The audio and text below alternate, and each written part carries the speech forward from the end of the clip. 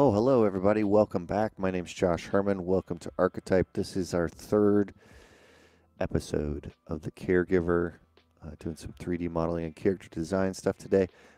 First, before I get started, hello, and let me know if I'm too loud, too quiet, or if the music is too loud or too quiet.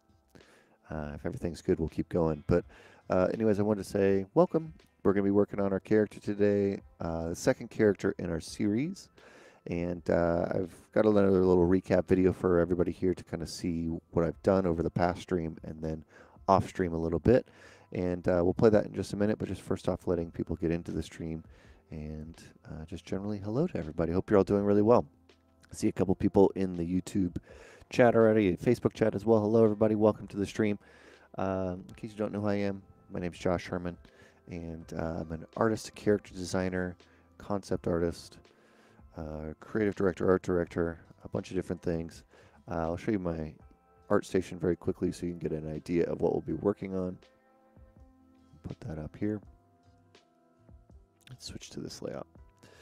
And worked on a bunch of different things, a bunch of Marvel movies, worked at Naughty Dog on Uncharted, worked on Star Citizen, and then recently I've been creating a new series. I recently did the Unreal Fellowship, and then where I created a short film. You can check that out here. I'll probably play that at our break. And then we have Archetype, which is this series. So this is the first of 12 characters that I made, and today we'll be working on our second one. So that's kind of what we're going through. And today, I guess I'll show you that as well. I forgot to open my Trello board. Trello is how I've been organizing my thoughts and also just generally like my creative process, and we'll put that over here. You can see this is what that board looks like, and this is the character that we already completed, which was the Caregiver. I should probably put my actual image in here, even though it's behind here. I should probably put it in there. And now we're working on our Caregiver. So I've done last week I did some more modeling and sculpting, and we're kind of going to be doing a couple of these all at the same time today. I still need to finish up the model a little bit, so I have some room to go. But yeah, let me play this recap video for everybody. It's about 8 minutes long, and just heads up, the audio at the beginning is a little hot, so it's going to come in a little hot, but it does settle down. But this will get you up to speed on what I'm working on, and where I'm at. So I'll see you guys all in a couple minutes. We'll play this real quick. Hey everybody, welcome back. This is a quick recap of the last stream and work I did off stream. So what you see me doing right here is kind of finalizing the overall large shapes of the Caregiver, which is my golem. I was really liking the large, round, strong shapes, and wanted to kind of play a little bit around with the color and what the flow of that could be. So you see me playing around here with some kind of tannish colors, and then finding ways to move the eye from top to bottom, and then adding in a lighter color there. I think I want to play around with using some darker colors as like cavities in the model.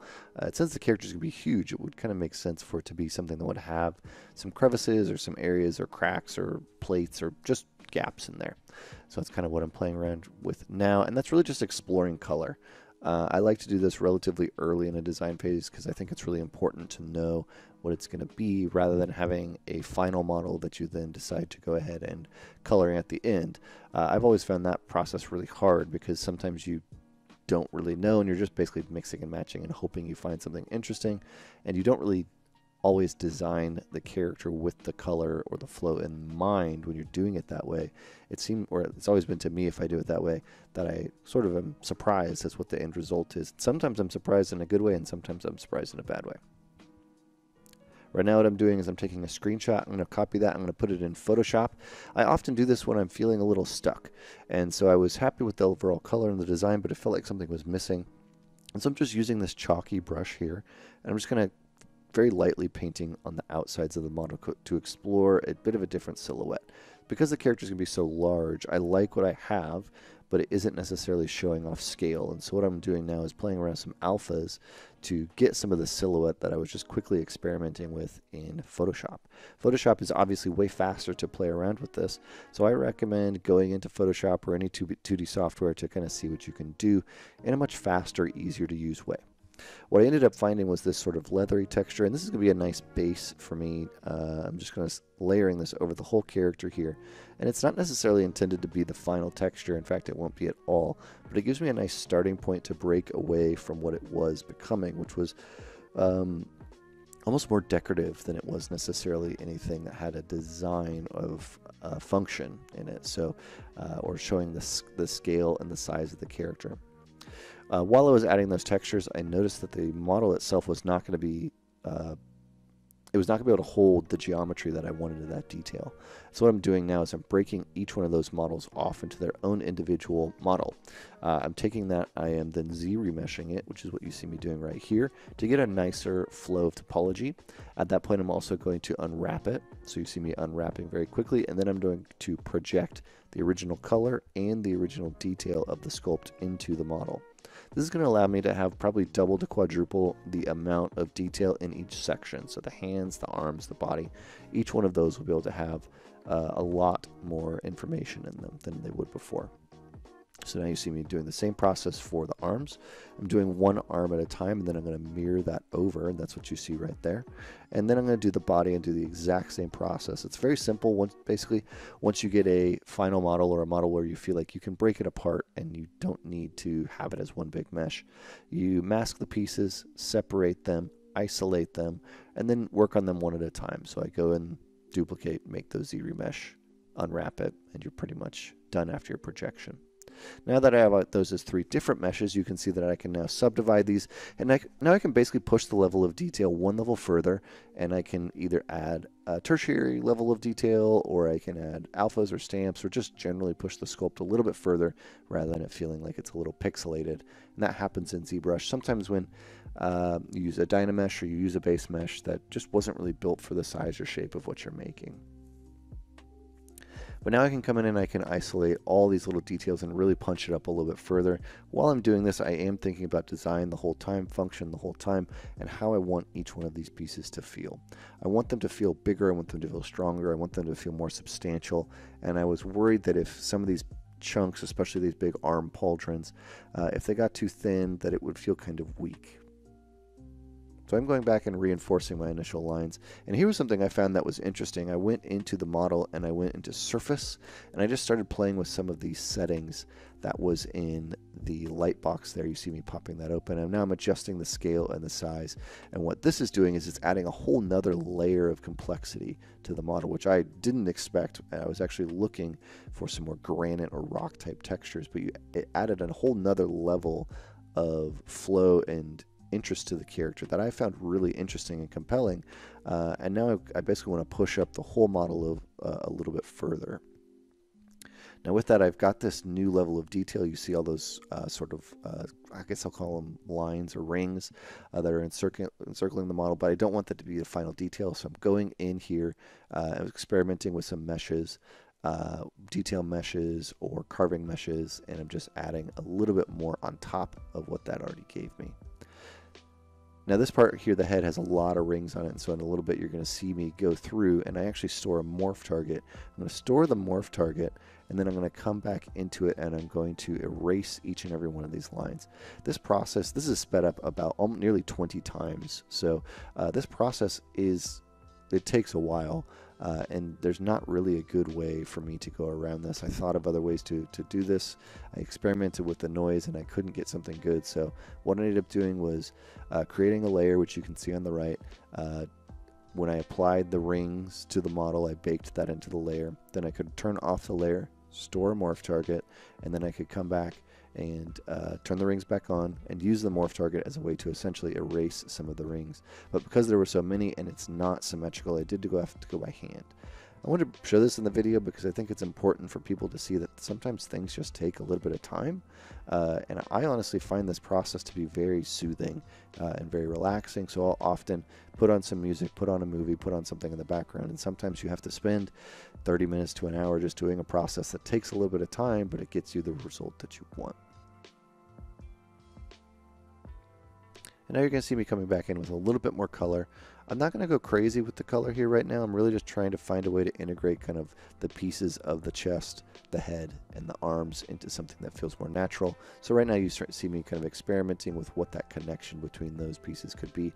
I find something that I'm kind of happy with, but now I'm going to go in, and because I had that initial mask by cavity color in there, it's actually fighting some of the design and the look that I have in there. So I'm probably going to have to erase a lot of that, and what you see is me actually just painting on top of it with the original base color to push it along a little bit further like that. And it's more or less going to erase it, and you can see me bouncing back and forth between the other model where I know kind of what that's going to look like. And here I'm just adding a little bit more details. I found this little hole interesting, but I thought that just looking like a ring was weird, so maybe if it was like a little volcano shaft, that looked weird. And I'm just basically going to add some detail around it and integrate it into the sculpt. At this point, I'm getting pretty close to being happy with this. I do want to punch up the detail a little bit, especially in the hands and especially in the feet, but I'm pretty happy with where we are with the model, and I'm looking forward to pushing it on to the next step. Oh, hey everybody, welcome back.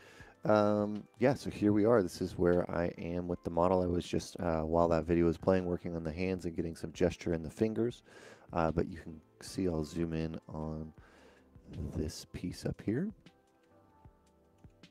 This is what it's looking like. So we have a pretty high level of detail. Still, some areas to finish, still some things to work on, but generally getting to a pretty cool place with it. Happy with the overall look, the overall design, and yeah, still room to go. Now, obviously, when it comes to the illustration side, what we're going to be doing, how am I going to render this is probably the next question, right? So we'll be talking about that a little bit today, but I kind of still need to finish the model before I can do that. My thought is to do some sort of a landscape. In the previous character, I ended up using Marmoset tool bag, which is really great. I actually really liked using Marmoset, but I don't know if Marmoset is going to be the best choice for doing a character that's going to be this scale, meaning this little thing down here is expected to be or intended to be the size of a human.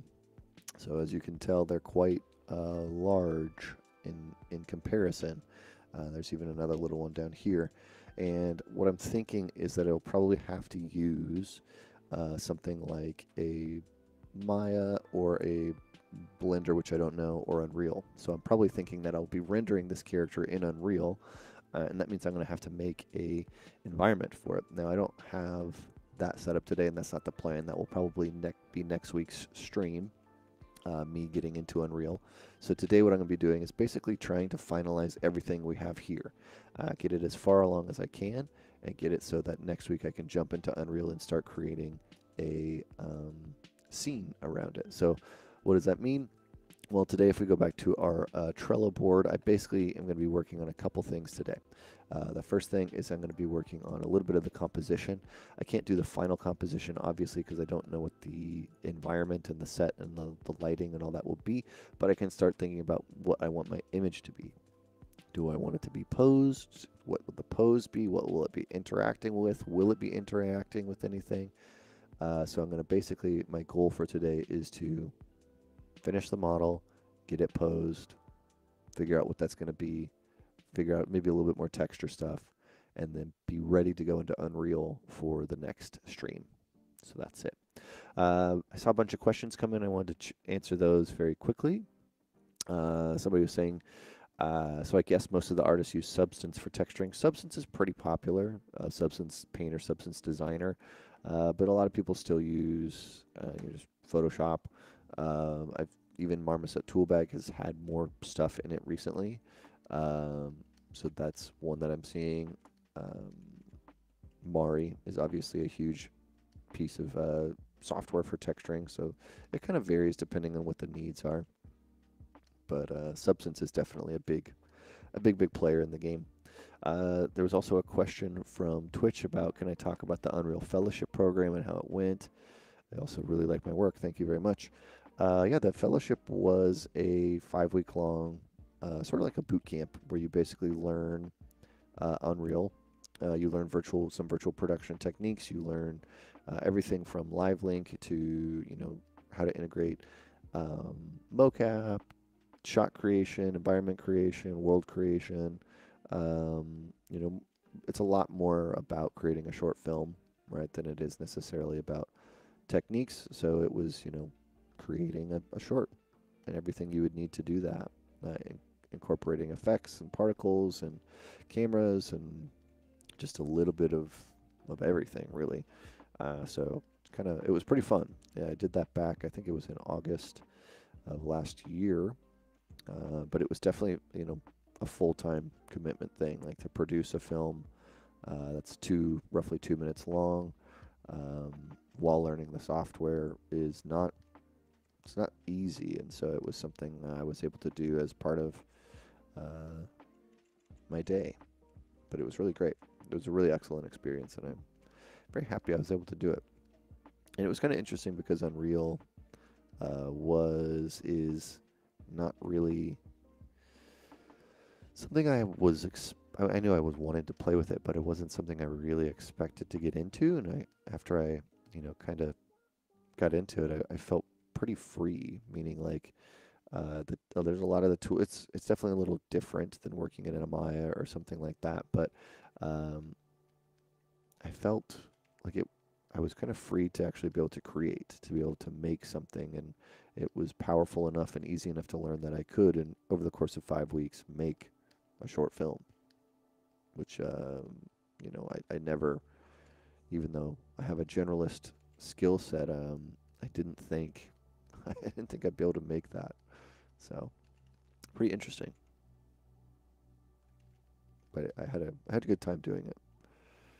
I'm gonna figure out this arm. Right now the arm is still very humanoid, and that's fine. I do want it to be humanoid. As you can see, it has, you know, the classic 4 fingers and a thumb. But I want to find a way to integrate the rhythm of this and how, if at all, the hands can bend. It needs to have some thought behind that. So that's kind of what I'm trying to figure out now. I also need to do the same exact thing to the legs, which right now are kind of just these really large stumps. So I kind of need to find a way to basically, I'll just draw it out simply here, but basically block out, you know, how this were to bend, if it were to bend, and if these big stumps do anything, what they do, and what they look like, so that I can just make it all look a little bit better. How am I feeling about Zbrush joining Maxon? I feel like that question's not going to escape me for a while. I feel good. I'm curious to see what it'll be like moving forward. So at this point, I think we're all just kind of waiting to see what the next versions really look like. Obviously, they've removed perpetual free upgrades, which is expected. It doesn't really bother me. I think that's, for me, I personally got about 12 years of free software. I think I can afford to pay for it after 12 years, so I don't particularly feel too bad about it. And the license that I have, which I have a personal license, um, it still will work forever. So it's not like, you know, now I kind of feel like I only really need to upgrade if they give me something or make something that's worth upgrading for. I think they probably will, but at least I have the option. It's not like they've completely, you know, stopped it from working, which is great.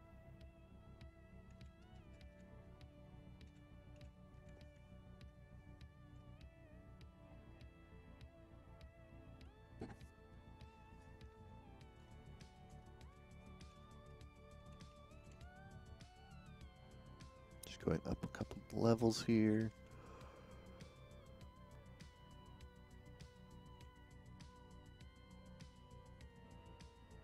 Blender is awesome. That's what I hear. I'm definitely curious to learn Blender. It's something I've been wanting to do as well. That one and Unreal were the two that I haven't really played with. That one and also Houdini.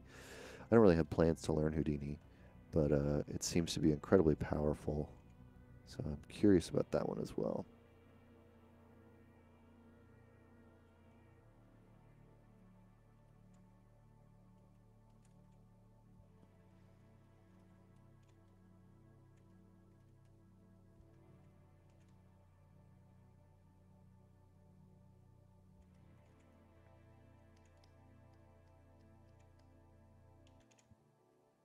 I'm just gonna make these a little bit more chunky. I was using the inflate brush and it kind of made them very round. And this thumb is looking weird.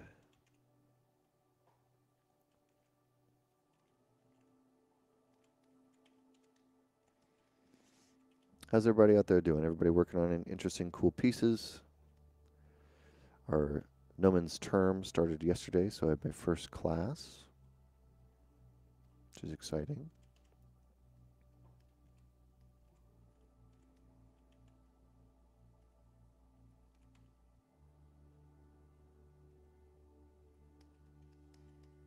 Always nice to be back teaching.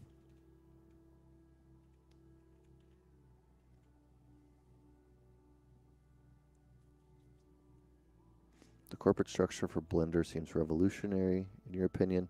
I mean, part of that is it's a nonprofit.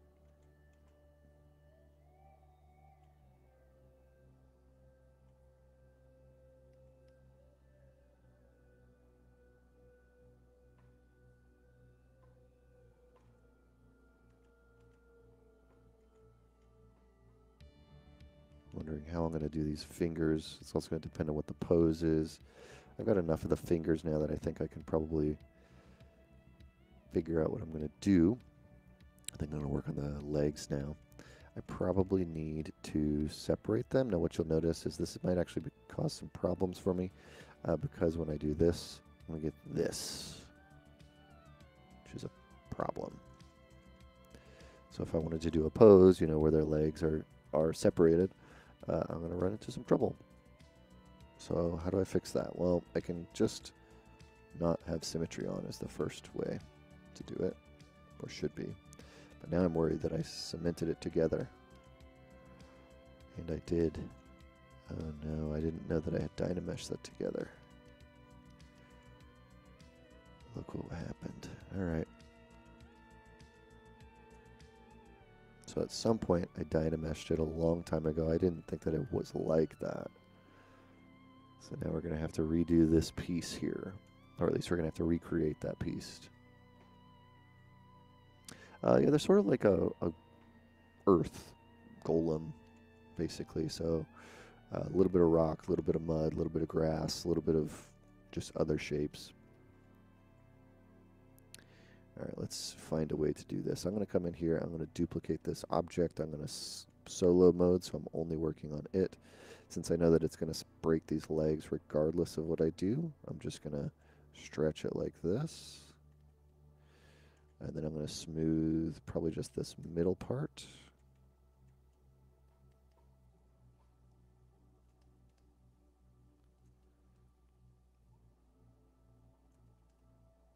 I'm going to go up some subdivision levels. It's going to look really bad for a while, so we're going to have to try to figure out how we can clean this. But we do have to, do this. So I'm probably going to go in here. I'm going to end up Z-remeshing this whole piece again because I have to get new geometry for it. So I'm going to go to my geometry. I'm going to delete my lower subdivision levels. First, I'm going to duplicate it so I have one. Delete my lower subdivs. Oh, it says there's a layer. Okay, so I need to bake my layer. Delete lower subdivs. That's great. Now we can do a couple different things. First thing we could probably do is just generally delete the piece, the geometry that's there. So I'll come in here. That should create like a nice mask all the way through there. I'm going to hide that, invert that.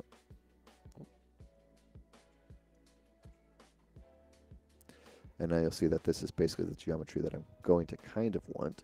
What I'll do now is I'll delete hidden. I have created this hotkey in one of the previous streams. So I'm deleting hidden, meaning all those polygons in the middle are gone. And now what I'm going to do is I'm just going to keep duplicating this until I feel like I'm in a safe space. I'm going to not Z-remesh, I'm going to Dynamesh this object, I think. I don't really want it to Dynamesh up here, like at all, but we're going to try it. Let's see what a low-res Dynamesh does first. It saying it's going to close all these holes. That should be fixing the problem. It's going to take a minute because this is a 8 million polygon mesh. I did do it at a very low resolution, though. I probably could have removed that many subdivisions. And as you can see, this is beautiful. All right, what I'm going to do really quick, let's try this just to make this run a little bit faster. Z plugin, see how quickly we can decimate this.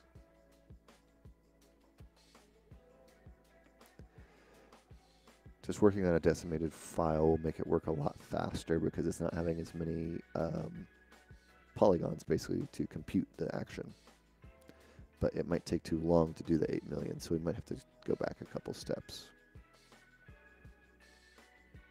Yeah, I'm going to try to... All right, I aborted that. Let's go back. All right, what did I have up here? All right, this is the one I want still. Okay. It's going to delete these ones that I was working on. Just the polygon size is too much, so I'm going to take this one, I'm going to duplicate it again. I'm going to go lower subdivision level, delete higher. Oh, I have to bake all my layers again. Bake. Great. Go down a subdivision level, delete lower, delete higher. Now this is 2 million polys, so it's not as high. I'll project the detail on later from the one that I had duplicated.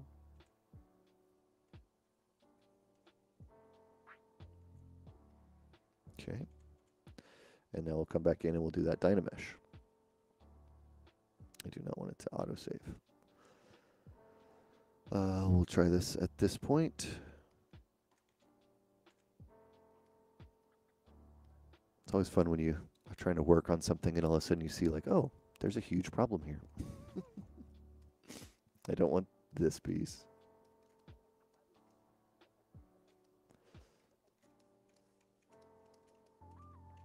So polygrouping this, polygrouping this.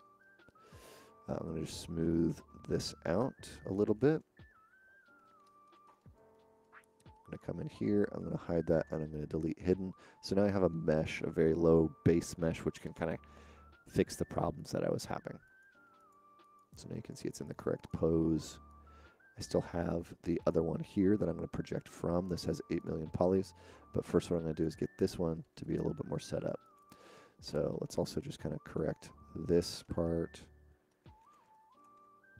This is somewhat common if you're sculpting, especially for concept sculpting. You know, sometimes you'll just be trying to, you know, make something fast that looks interesting.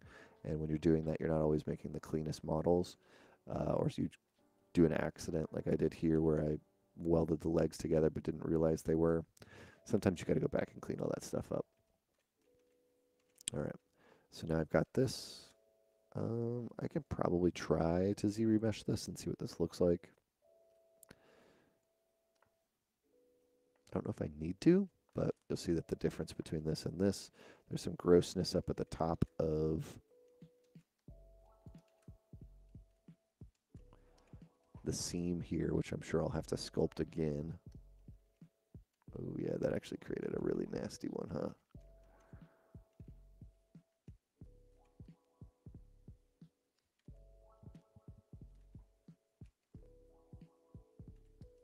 These kind of floating pieces here are not what I want. Let's try. If you go to polygroups and you go to auto groups, it looks like it is all one piece of mesh, which is a bit of a problem. Let's go back. This is not what I was hoping to work on stream today, but it is sometimes what you gotta do.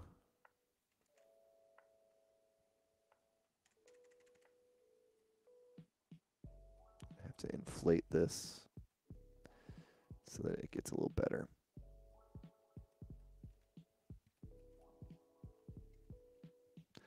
Using some paper sketching before I jump into ZBrush. I did a little bit of Photoshop sketching before I jumped into ZBrush.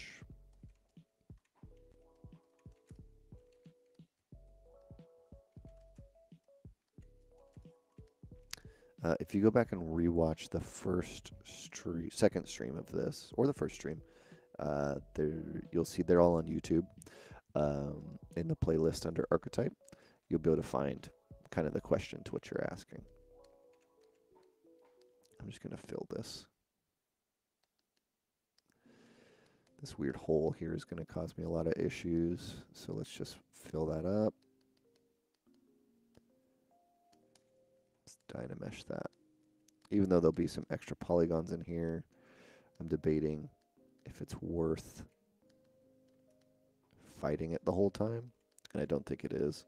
So now I'm going to come in here and just Z-remesh this. It's going to give it a much cleaner topology, which is great. I'm going to come in here. Before I move forward, I'm going to unwrap this. UV master. Unwrap. It's all one island, so it shouldn't take too long. You can see if I flatten it, this is what those UVs look like, which is pretty decent. So now it has nice UVs, or pretty nice UVs, better topology, the legs are separated, and now I need to project the detail onto it. So what I'm going to do is I'm going to isolate these two pieces. This is the piece that had the legs welded together. Obviously that's a problem. And this is the piece that we just made that has nicer topology. So I'm probably going to have to do a lot of resculpting on this anyways. But what I'm going to do is I'm going to add some subdivision levels so that it closely matches the number of polygons here. That way it can capture that much detail. So what we're going to do, we're going to add subdivisions till we get close to 8 million. This is going to be 9 million, almost 10. So I'm going to go down to 2.5. Let's go down even one further. Show the thing that I want. And I'm going to project. Project all. This shouldn't take too long. Shouldn't take too long, but we'll see. Here we go. What you'll see is it now has projected that detail. It's not going to be perfect, so there is going to be some things that I need to do. First thing I'm noticing is it's not capturing the whole detail. Now I did move the mesh around a little bit, and that's probably why this is happening. But what you can do is you can adjust this distance slider right here. So I'm going to undo that. I'm going to go down a subdivision level more, and I'm going to turn the distance all the way up.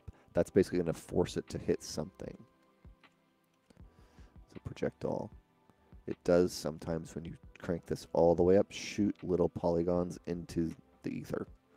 Right? You see it's also causing issues here. Now it is forcing it to go back. I don't necessarily want that. See, now that projection distance, it doesn't go far enough, but it is wanting to capture that whole area. But I'm going to have to resculpt that whole leg anyways, so we're just going to run with this. I'm going to go up a subdivision level, and I'm going to project again. You see it's trying to meet itself in the middle. We're going to smooth that out so that doesn't happen. Go up another subdivision level, and I'm basically working my way up till I get to the amount of polygons of which I had. So I'm at 600,000, and every time I'm going to come in here, just very quickly push that back. And I'll probably should do this with some of these other areas in here as well. All right, we'll add a little more subdivision level. We're going to do this 2 more times. So right now we're at 2.5 million project, and we're going to do it at the 10 million mark as well.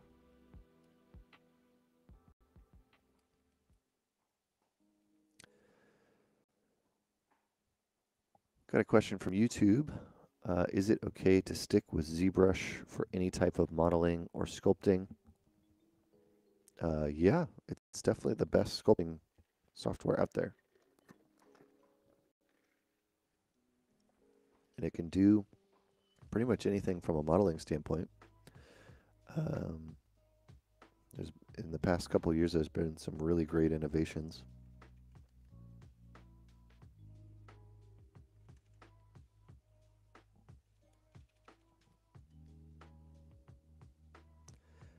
But ZBrush is not an animation program or anything like that. So if you're hoping to do that type of work, you will need another piece of software.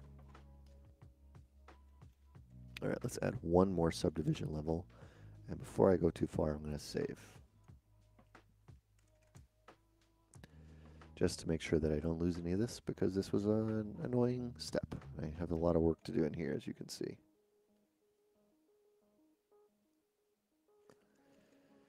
All right, so at our last subdivision level, this will make this 10 million polygons, which means it should be able to capture all of the detail. And then we'll go to project. At this point, I'm also going to turn on the color from the underlying model. This is what it looks like with the color.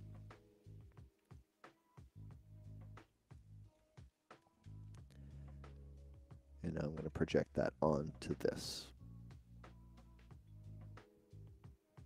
Saying, do you want to project your poly paint?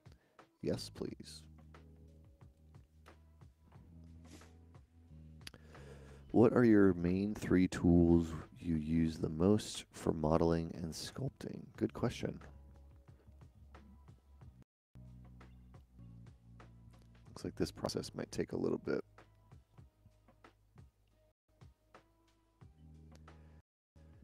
And it looks like I'm lagging of the computer working so hard to do this.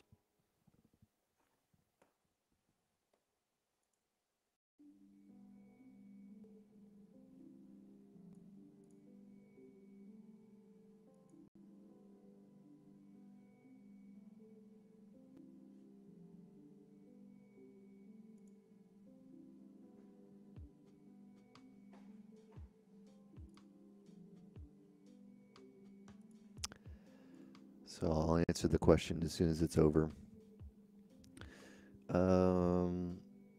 Just because I don't know how the sound is looking and all that. But somebody is also asking, you like Zbrush? Give some godlike outputs. It's a great one. Yeah, it's a great piece of software.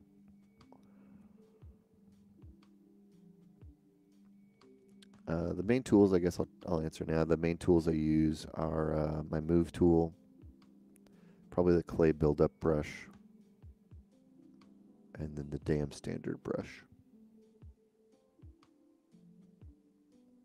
It's true, not a lot of software can handle meshes like this. Not even close.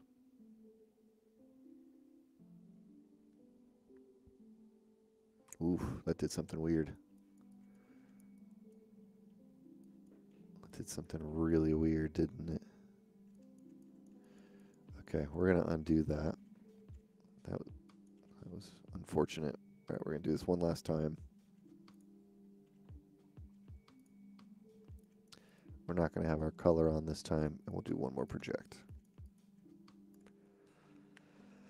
We can try to project just the color, and if something doesn't work, I'll also show how you can just project individual parts of a model using the Zproject brush.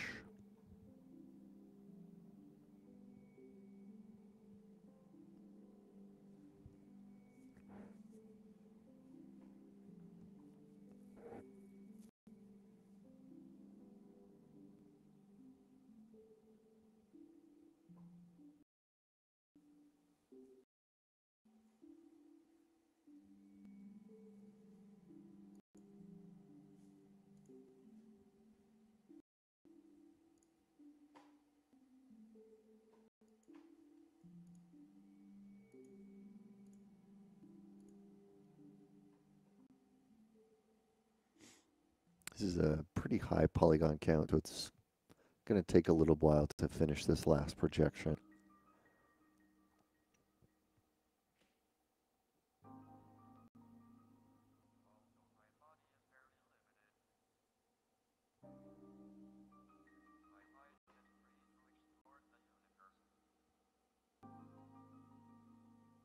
And sometimes this is just the process. It's really interesting.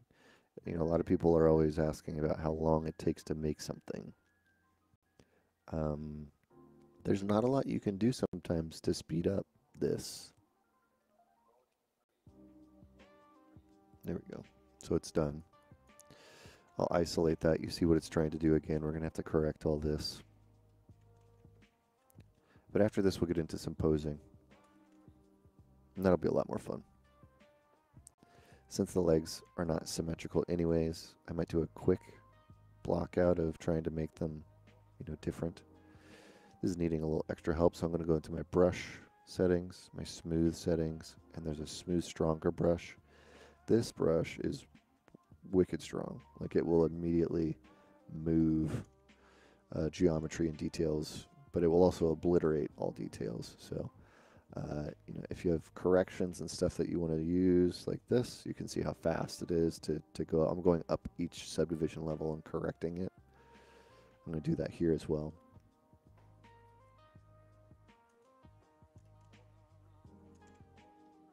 All right, so we're at the top. Now I'm going to do the same thing here where you see all these polygons kind of cross themselves. So I'll smooth it, go up a subdivision level, smooth, smooth.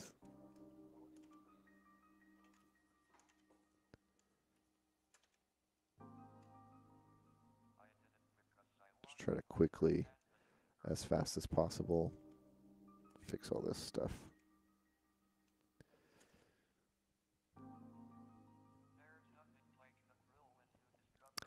You have a question as you're seeing my workflow. It's great, but how important is topology anyways? Does it matter if we have a good artist object? It matters more if you, depending on what you want to do with it. You know, I've seen people make incredible things out of cubes and spheres and never change the topology. So does it matter in the long run of, you know, making sure, you know, as far as actually making an object? Honestly, no, it doesn't. I'm going to delete this one.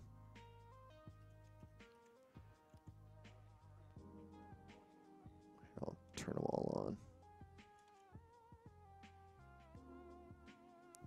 So got a little areas here in the neck that I need to clean up. You see also some of those projections were causing some polygons, and this is from that Dynamesh. But just a quick hit with the smooth tool, and usually it's fine. Just push this back into the mesh, push this back into the mesh. Use my move brush to kind of readjust some of these shapes. The only time that topology really is going to matter is if you want to go a little bit further with it, meaning you're getting outside of ZBrush. So maybe you want to bring it into Maya, you want to bring it into Blender, you want to bring it into something different, you want to rig it, you want to animate it. That is when, you know, topology really is going to come into play. Or if you want to start doing more interesting textural things, procedural things, all that fun stuff, that's when it's really going to turn into something different. Gary Cleaver, been watching since episode 1. Not staying, but just saying hi as you're going back to episode 1. Awesome. Well, nice to see you, Gary.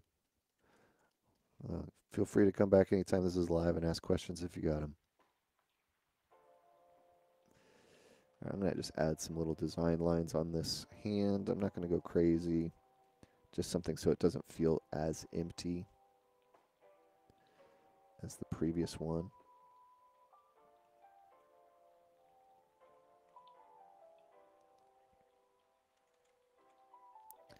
And then we'll do a quick pass on the inside of these legs. These can probably be symmetrical. It's pretty uncommon to be able to see the, you know, some when it comes to symmetry. I try to use symmetry as often as possible, unless it's in a place where it's going to be hard to see it. It's pretty hard to see the inside of both legs at the same time, unless you're in like very specific poses or angles. So right now, for example, I'm using symmetry, but you can't really tell. That's probably how this is going to continue to be.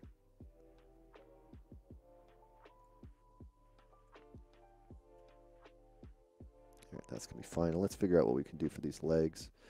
Let's go down some subdivision levels. Oh, you know what we need to do? Nobody reminded me. We need to save. Let's save real quick now that we did all that work.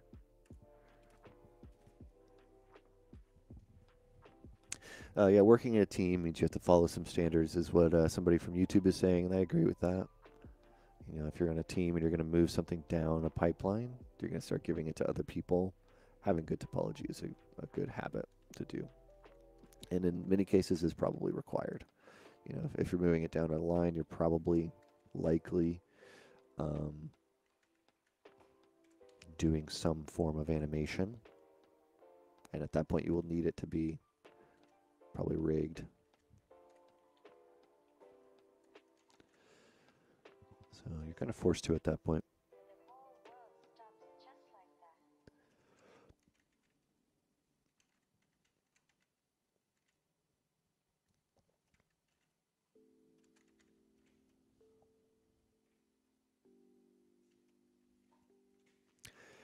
Have I heard that Xbox bought Activision? What? Like, is that like fresh? Is that a brand new one? Is that real? 4 hours ago. Wow. Microsoft buys Activision Blizzard for $68 billion.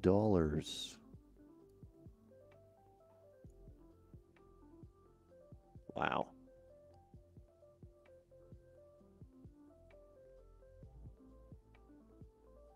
I mean, I guess Xbox was really needing their exclusives. Like, really needing their exclusives. So, that is and it's shocking, obviously. Activision Blizzard is massive. But it's crazy.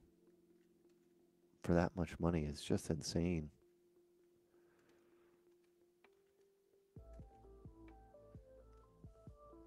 Thanks for the heads up. Will this save WoW? I don't know. They're going to put it on an Xbox? I mean, PlayStation's having so many troubles just getting their new console out. I saw that they were having to boost PlayStation 4 sales or production because, you know, just they can't get chips or cards to produce it. So maybe this is a really smart move by Xbox to, or Microsoft, I guess, to get some exclusives to like try to make some ground on them. But I mean, it's not going to happen overnight, obviously. Like, they're not going to all of a sudden have new exclusives next month. I don't like the back of these legs very much.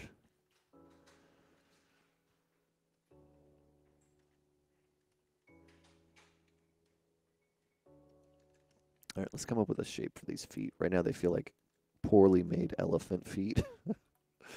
I kind of want to do something that's got like a big, I don't know, shape to it.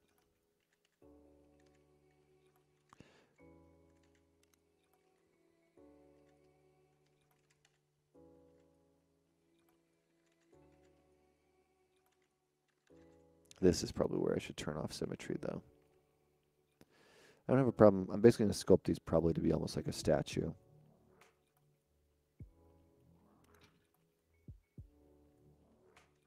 So if I need to sculpt 2 feet, I'll sculpt 2 feet.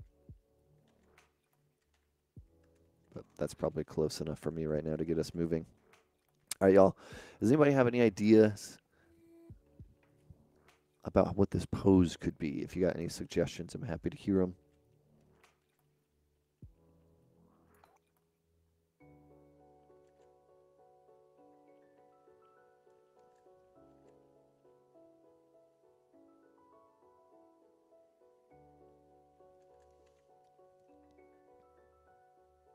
I just kind of think it should just almost be like a walking pose.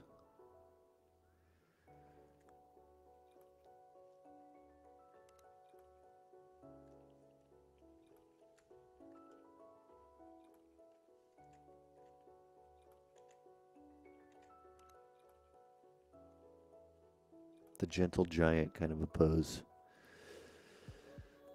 I mean, can we say it's done for Sony? I don't know. That's a good question.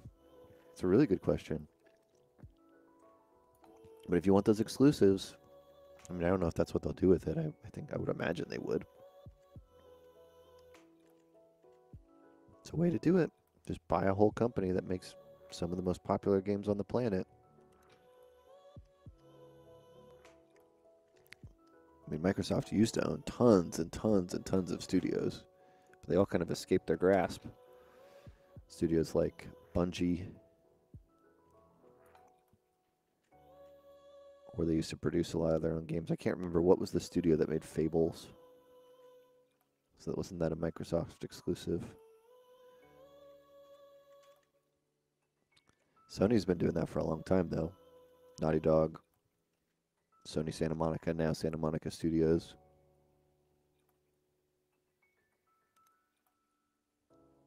If he daintily held one of his hand fingers to an orb,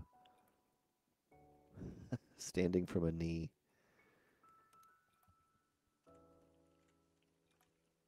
All right, let's figure out how we can do some poses. Let's play around with a couple poses, and I think that'll be a fun way to kind of go for the rest of the stream. I'm going to save, and what we're going to do is play around with Transpose Master.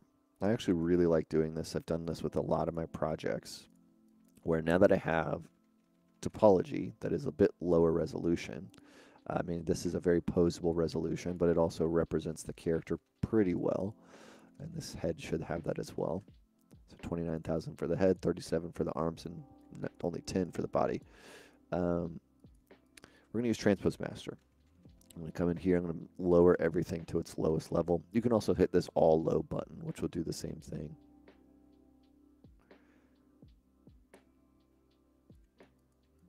Maybe he holds these orbs or something. I don't know.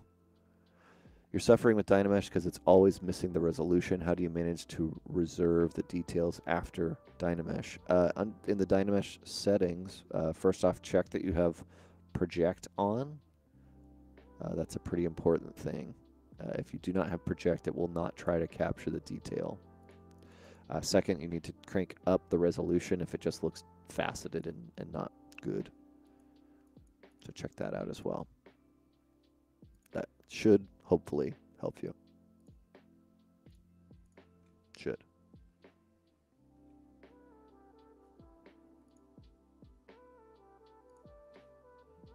Good question, though. All right, let's do Dynamesh. Not Dynamesh, what am I saying? Transpose Master. Now, Transpose Master sometimes screws up royally. So what I'm going to do is I'm going to go to Transpose Master and we're going to do a test. I'm just going to hit T-pose mesh. It's going to bring it all to this one thing. What it's actually doing is it clones everything, and you can see it over here. It puts it in its own thing. Meaning this is the original subtool, Z tool we were working on, and this is the one that we're currently working on. It turns it all into a single mesh that we can mess around with. Right, so I'm going to do one quick test, which is basically, let's just take one of these arms and rotate it. You're also going to see how much work we'll have to do to make this work. Okay, we've moved an arm, and then we're going to go back to the mesh. What I'm doing here is sometimes you'll get these weird errors where things happen. But now you'll see that it has basically retaken each one of the, oh God, it's taken each one of the subtools, it has recalculated them, and now it reprojects all the detail onto it. So I can now feel confident that I can go back in and pose it. I'm just going to undo till it's back here. Go back down, turn off my color, and do T-pose mesh one more time. All right, now we can play around some poses. I like storing these as separate files sometimes and just exploring different ideas. So I'm going to hide the feet here. Probably going to hide these orbs, these little craters here. And let's just kind of play around with this for a little while. I want to do a big brush here. We'll have something where one of the perspectives could be that it's really looking up at the character. It's not my favorite, but we could try that first. So I'll kind of do a big mask. When I do these types of masks, it will almost certainly destroy the sculpt. I've accepted that already, and I know that I'm going to have to resculpt a lot of this. That's okay.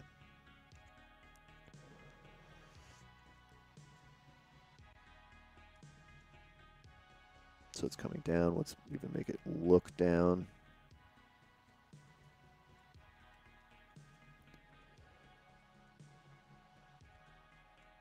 Let's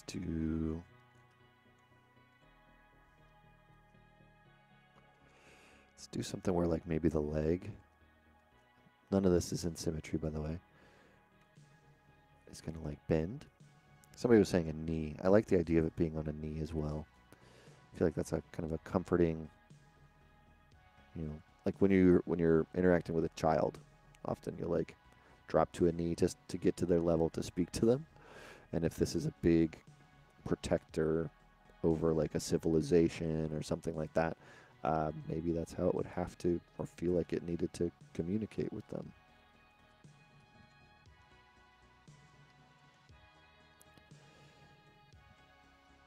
I do custom paint most of my masks, you can try to use the, the whatever it's called, the drag ability, and sometimes it will work. But these are going to be pretty rough, and they're really just to get the pose out, to understand what the pose is, to see if the pose is working. Not necessarily to say this is going to be the final pose, unless maybe I get lucky and it turns into that. But I'm not expecting to nail it on this every single time.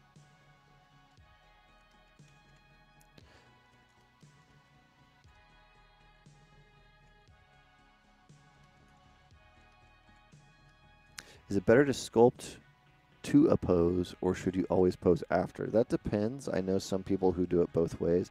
Most people that I know will sculpt the model in symmetry, and then they will pose it.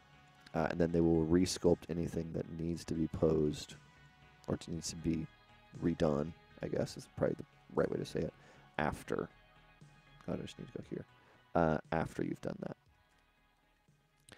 That way you're getting the benefits of symmetry. You're getting the benefits of blocking out your proportions, the sizes of your character, the sizes of your masses. It's just a lot easier. It's a lot better to do it that way because you're actually getting the benefits of it rather than feeling, like you're not in any way.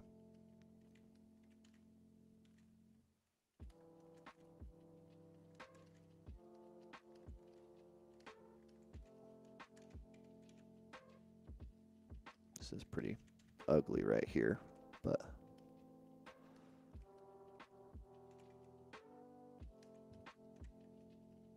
ooh.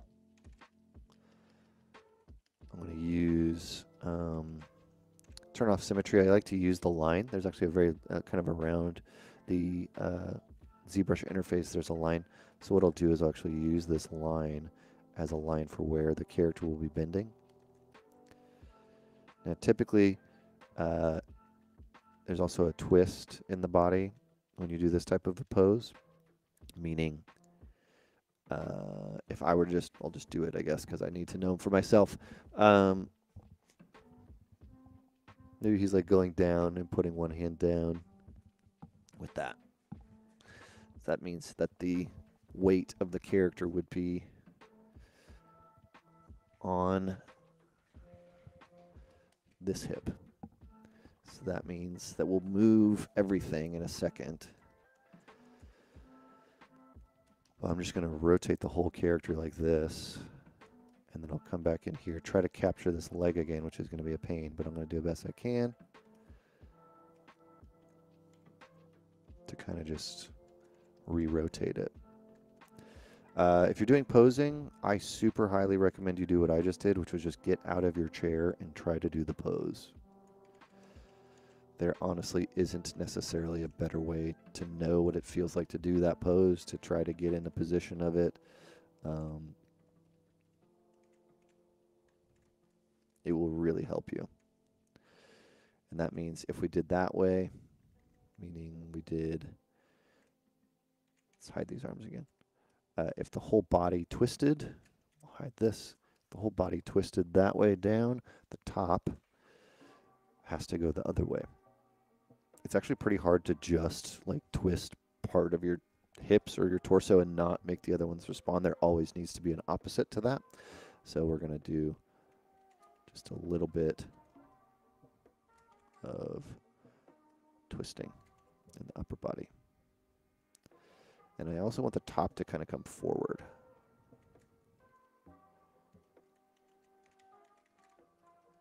And down.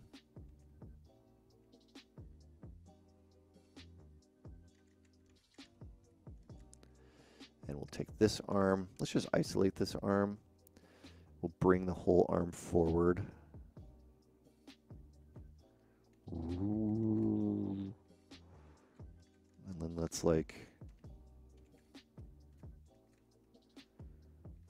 just move everything. See how that leg isn't really supporting his weight anymore.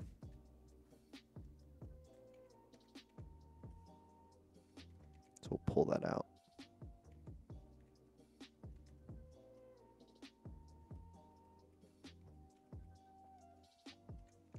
grab this one.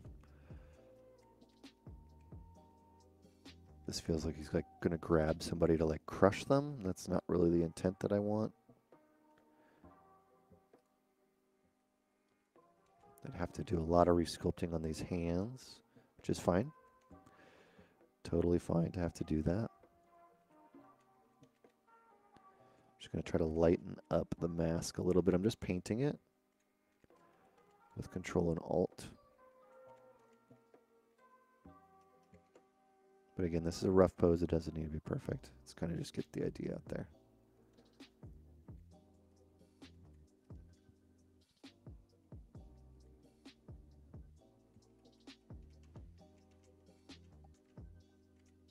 And then we'll just kind of push the arm back.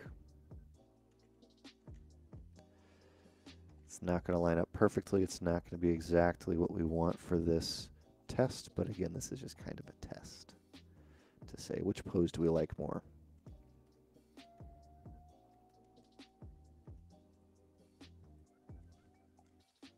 And then with this arm, maybe we just,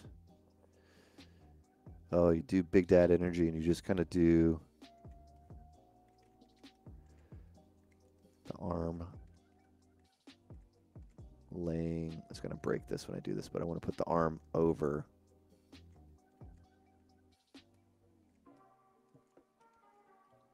the hand or the knee. So we'll bring it over.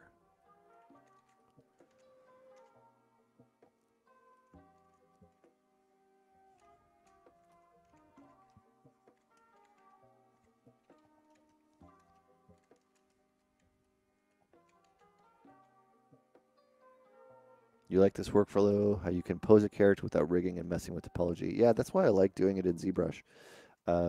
You know, there's other ways you can obviously do this, but it's just so simple. It's simple to ideate. It's fast.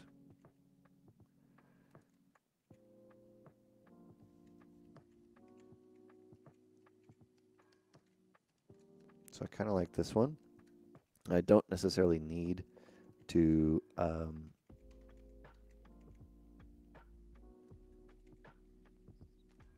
get this all perfect for this one. I could always come back and fix things or resculpt things, and that's probably what I would do. So I'm actually going to save what I have right now as one of the poses. So just going to call it like pose A, and I'll reload that in a second.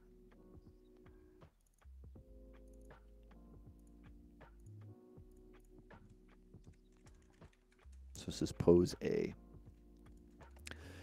Pose A is what we have here.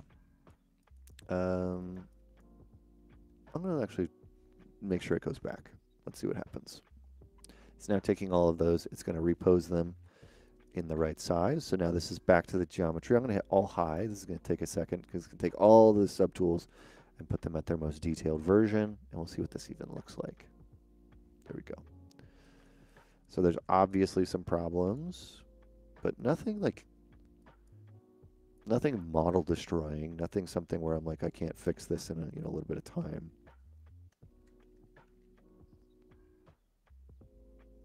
Just going to come in and adjust some of these shapes or push some of these shapes around or overlap them with the existing shapes. Not a big deal.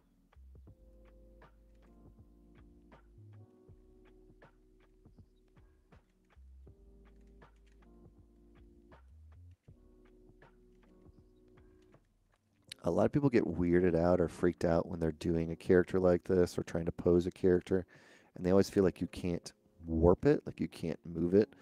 But the body, everything is pretty malleable. It's not a robot, right? It's not hard pieces of something, right? So let's get these little characters here. So we'll imagine that there's something here. I probably would want the whole, probably easier to do it this way. Just T-pose the whole thing again. Oh, I should have hit all low before I do that. But what I want to do is just kind of basically, we'll do this piece, and this piece. Isolate it. And just spin it.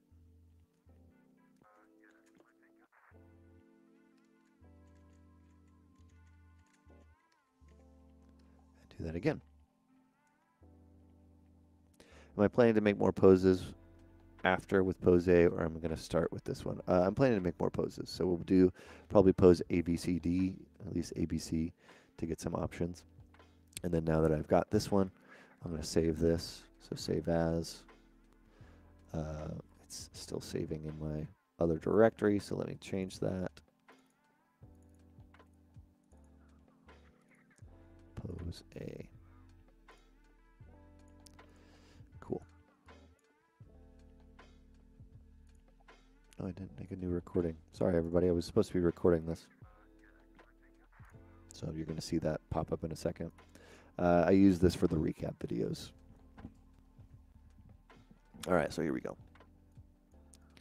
Starting from the same one. No, I'm going to go back to the previous version. So I'm going to go to this one and say here is our character. So this is the one that we have, and then we have this pose here. I don't have the color on that anymore, which is kind of annoying. I should probably have fixed that, but that's okay. So we'll do it without color for now. This can have color. And these can have color.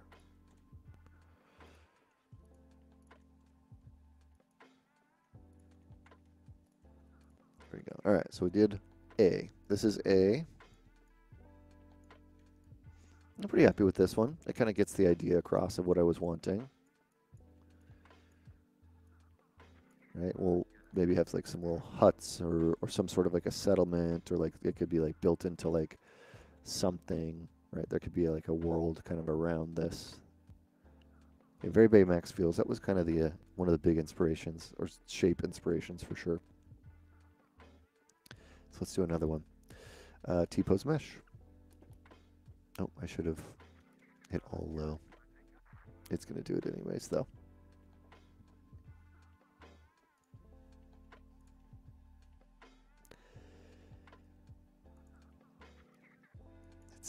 It's thinking.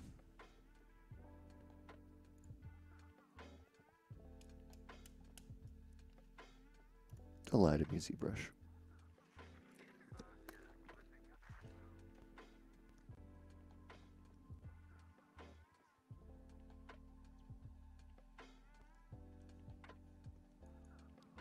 Anyways, while it's deciding if it's going to do that or not, how's everybody doing? Anybody working on any cool projects out there? See anything interesting? Anything cool?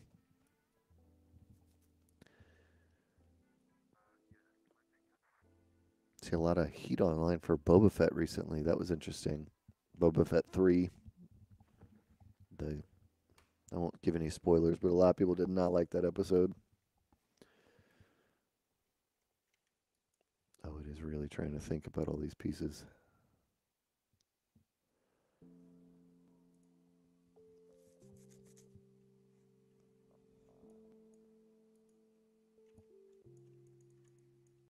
There we go.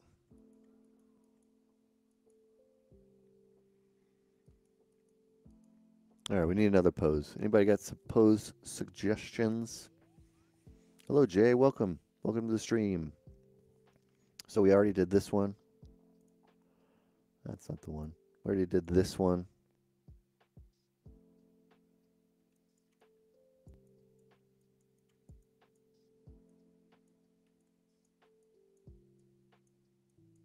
I think we need to do like a walking one. Or just like a very strong, proud protector one. Laying on the ground. That's interesting. Maybe a little too casual for the character, though. All right, let's get into it.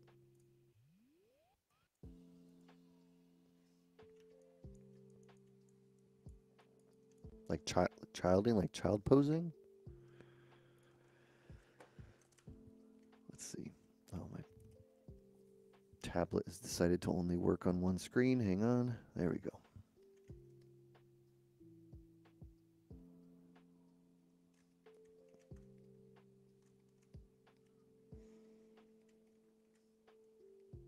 I mean, I'm probably just going to do this one fast because it's just the one that I think is like kind of expected, where you're just like the giant thing that they all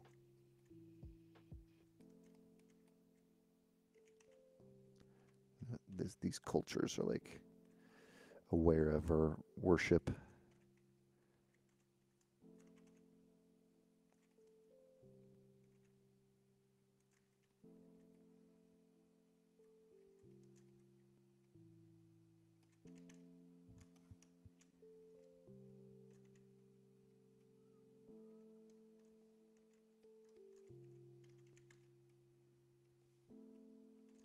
I don't think I needed to bring those little moon things in there. We could definitely do like a pondering orb one. I think somebody had talked about that. I like that idea.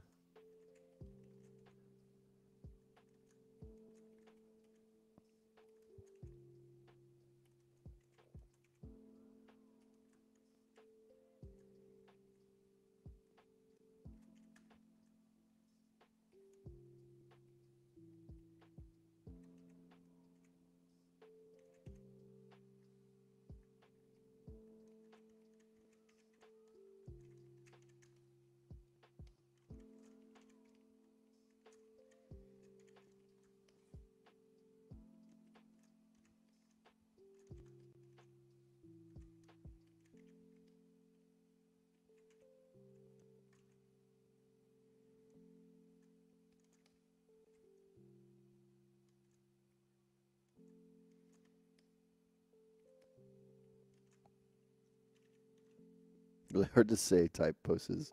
Yeah, that is true. It is hard to communicate actions and words.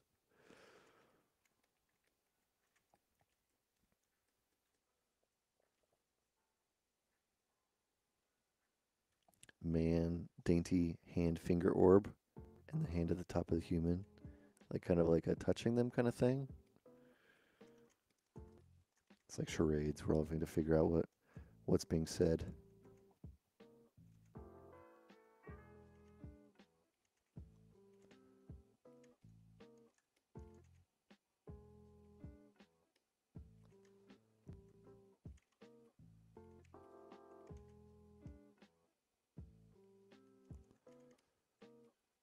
This is just like walking, I guess. Sometimes I just do the poses to get them out of the way. Like, I should probably do a walking pose.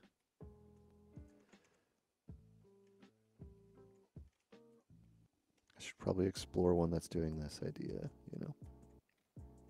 Not always because like they're the ones I want to do, but like it almost sometimes feels like you need or should do.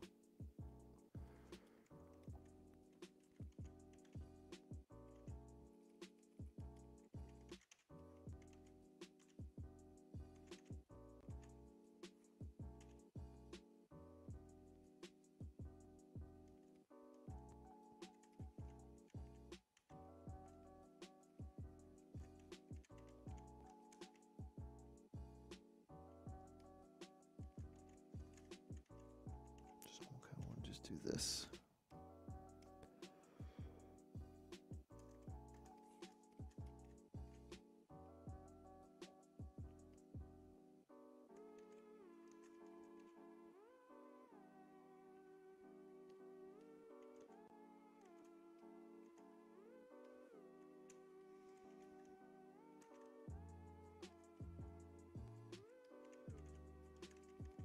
So this is like a pretty basic walk pose.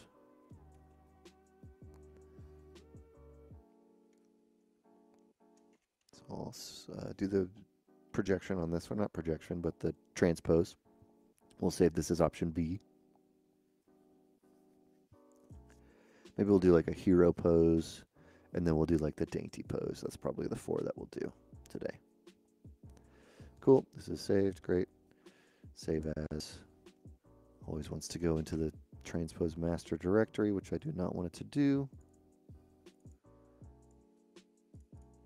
All right, so we have pose B.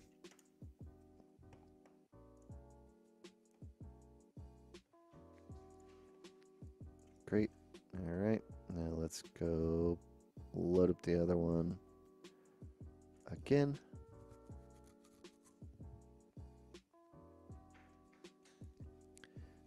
Hit all low this time so it doesn't take as long. T-pose mesh. All right.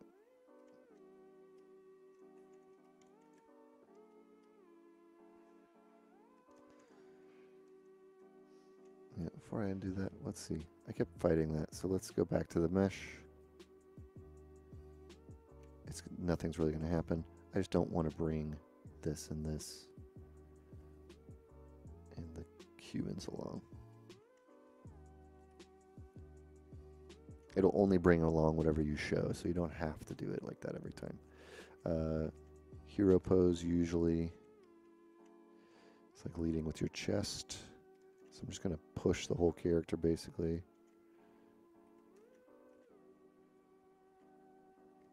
Grab these arms. Probably like move them slightly backwards. Rotate them.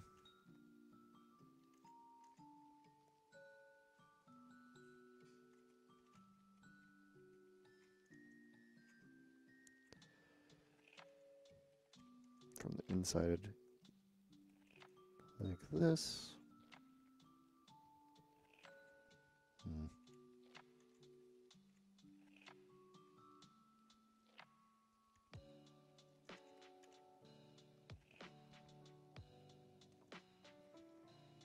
I would probably like do something. This is going to be a really ugly way to do this, but it's fast. Just mash that all into a fist.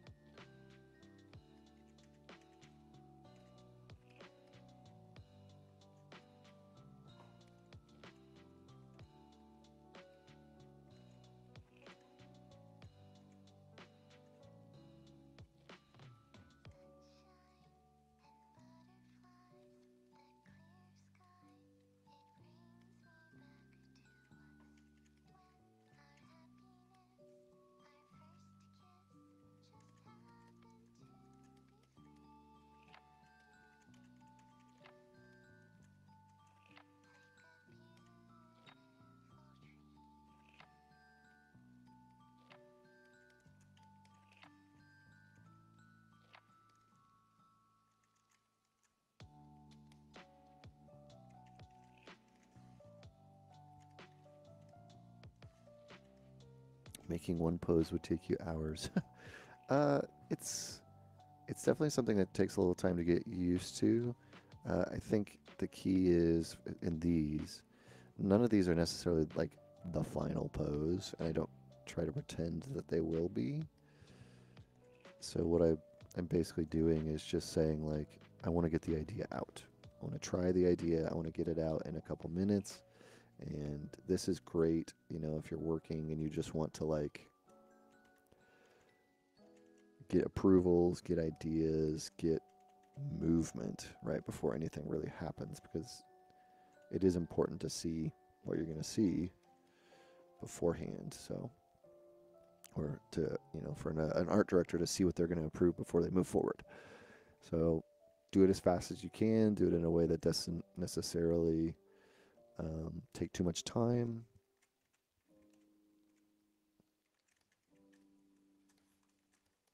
Seeing what I could do with these arms. This is like if he was in a... Oh.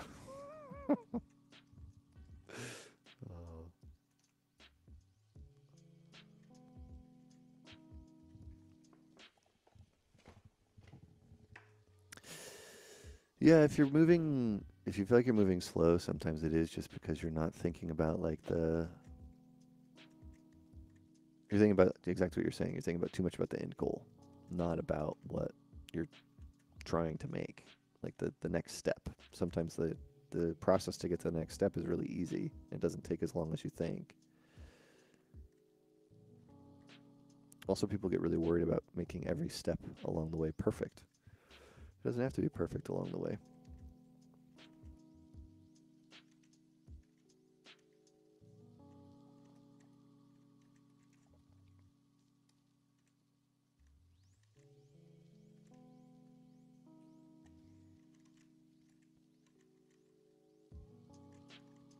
It's kind of just more of a T pose. Maybe we'll just do the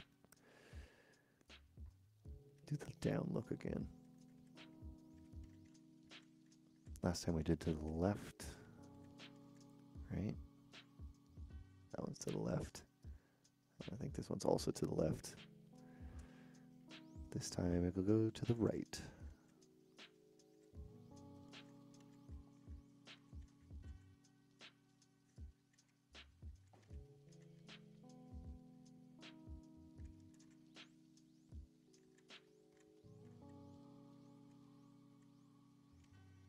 Very pleased with themselves.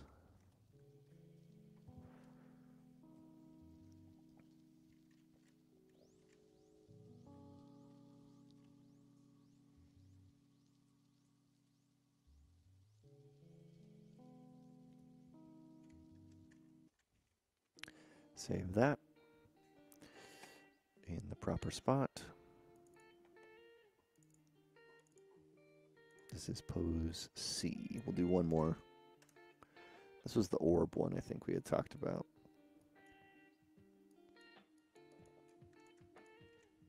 So far we have kind of a walking one. Well, we started with a different one. This one.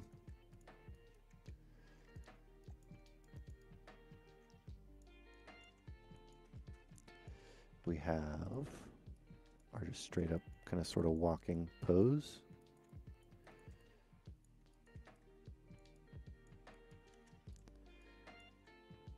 We have our hero pose.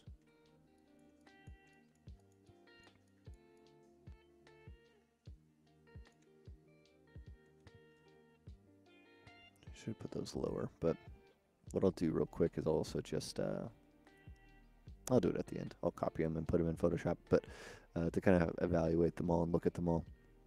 But I think we're getting there. We're going to do one more pose. We're going to play around with the orb this time. Maybe it could be holding it or looking at it or doing something. And yeah, let's try that. So one more. We're going to load back the old file that we started with. And we're going to do pose C.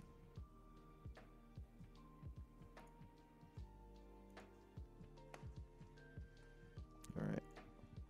This time we're going to bring along everything. Yeah, we'll bring along everything except for you. You don't need to be here.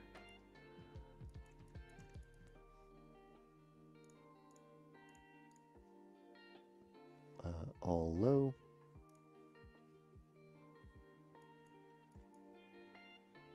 T-pose. All right, let's use like this one. It's our orb.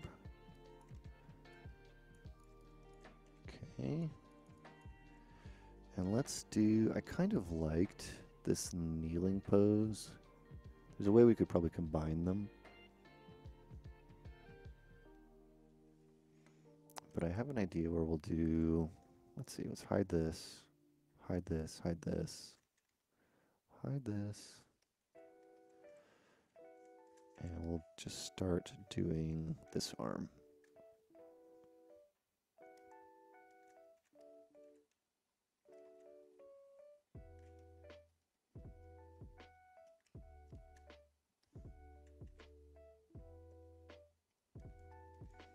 Probably like what we saw before.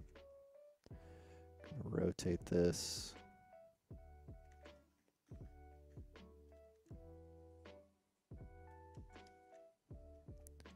I'm gonna even rotate it up a little more.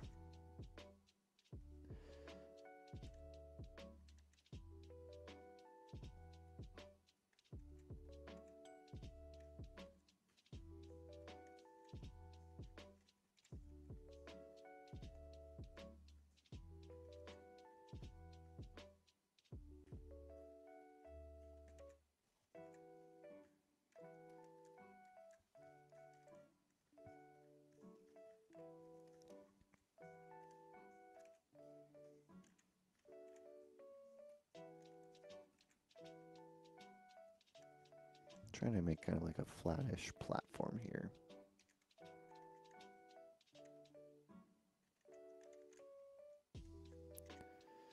Where the arm is actually going can be in front of the body a little bit.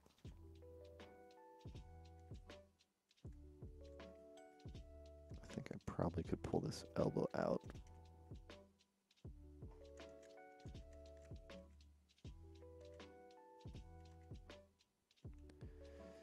Okay, let's bring this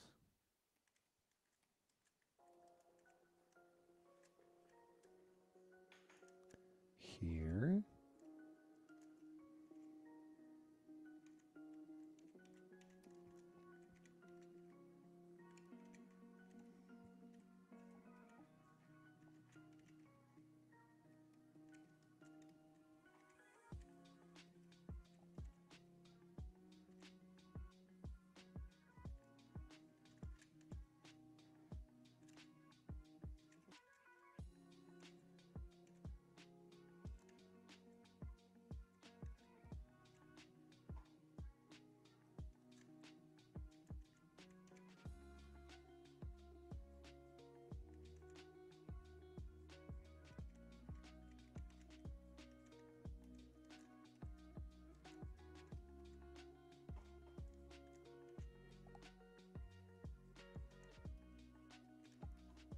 Probably just move the legs around a little bit,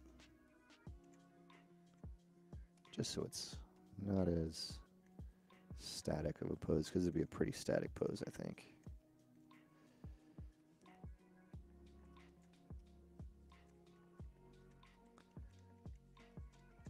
Let's get this, and we'll put it over here.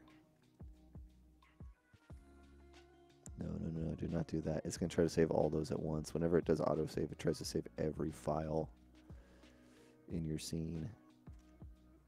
And that is not what I want to deal with right now.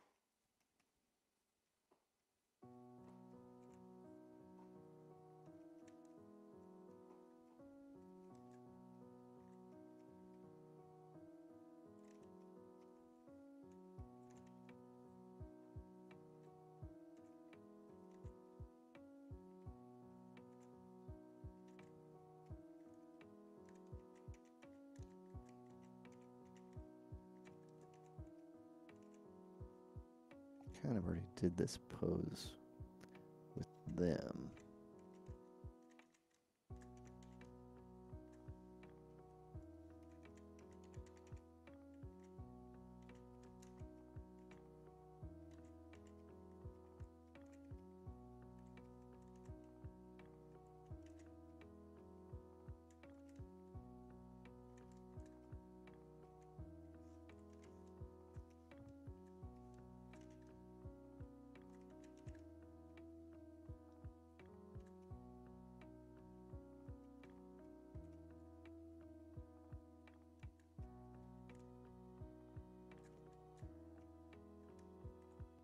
This might be weird, but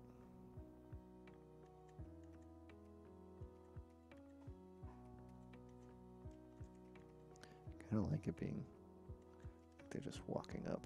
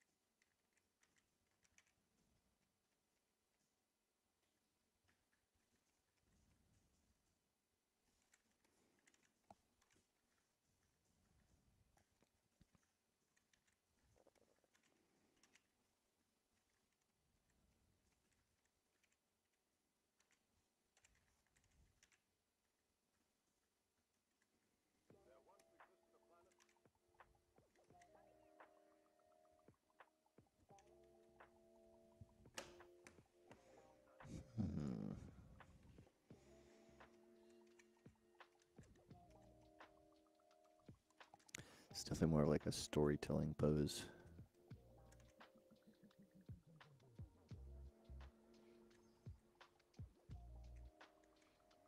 This is where I could probably combine the bent knee one as well.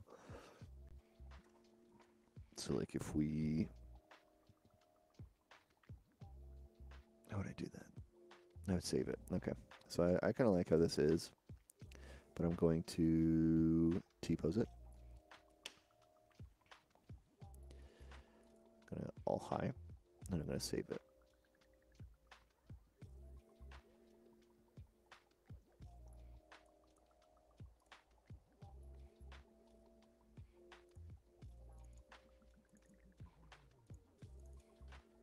And this is pose D. I'm actually going to take some stuff from other poses for this, though.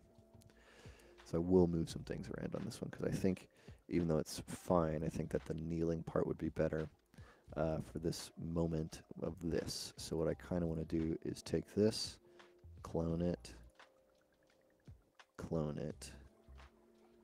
go back into here, and under here I'm going to append, actually insert this, and under here I'm going to insert this set of arms.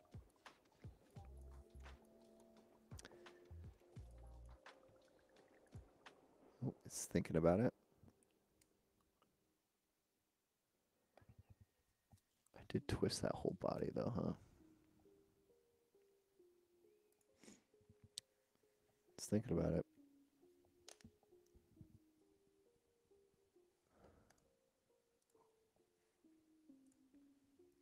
All right, well, we're waiting for this to do its thing. I guess I should say thank you to our sponsors, which is right here. Thank you to our sponsors, Lenovo, for making this show happen. They make this show, Creature Corner, Art Jam, and all of our industry events happen.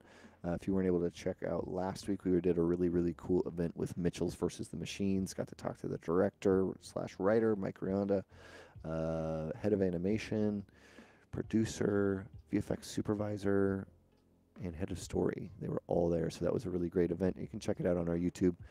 So definitely check that out if you're interested in that.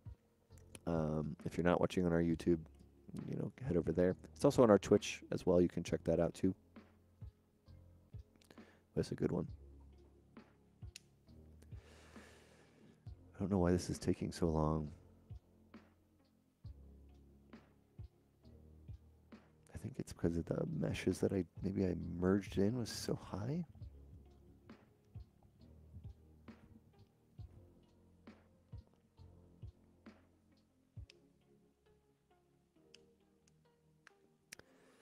Once we get all of this to come back, I'm going to take screenshots of this. I'm going to bring it into Photoshop, and then we'll do some quick sketches as far as what the environment could be, and that'll help us for next week when we'll be making our environment. Or working on the composition, I guess, as well.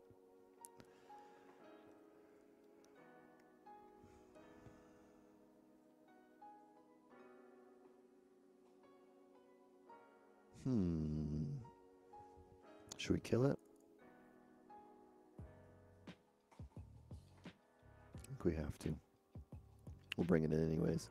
We'll do it as a quick test. Maybe we can bring that in Photoshop.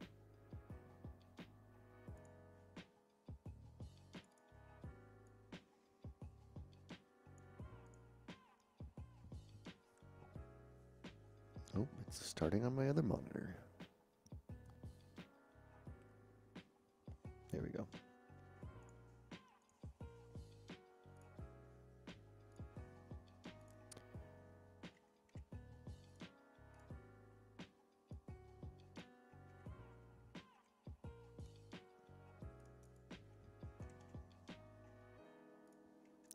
So we'll get all these in here, and then we'll bring it in.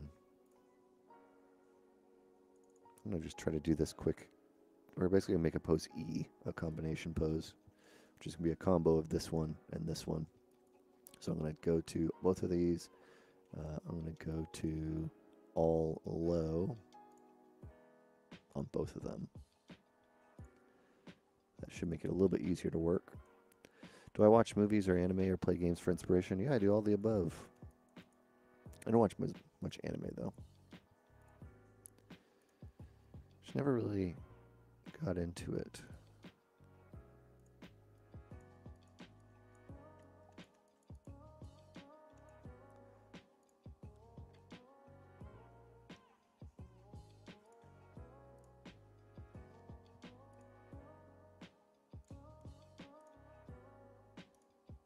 Alright, so now I'm going to hide this, and I'm going to basically try a little combo.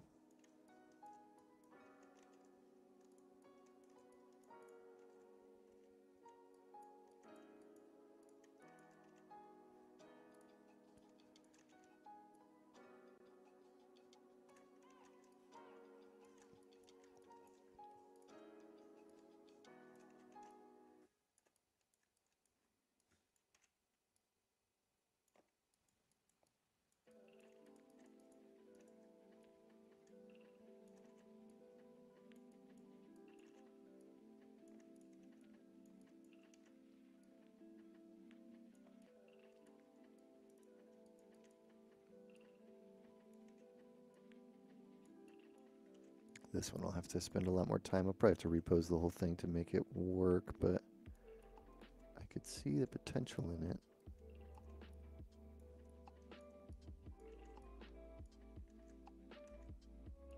More open. Obviously the head isn't really in the right place.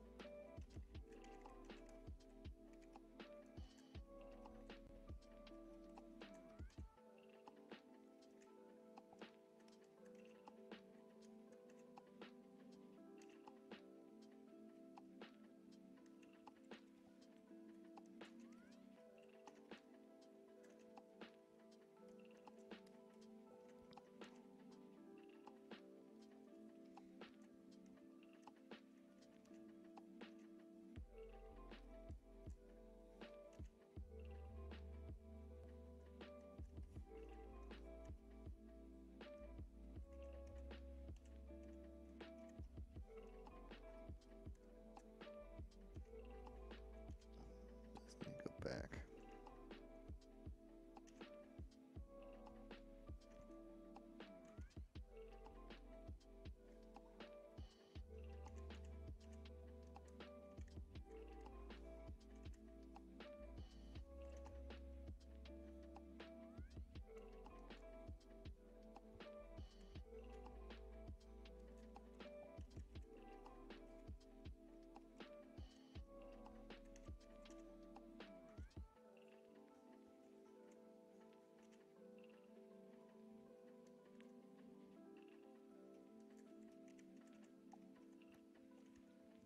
And this is probably going to be it for pose E.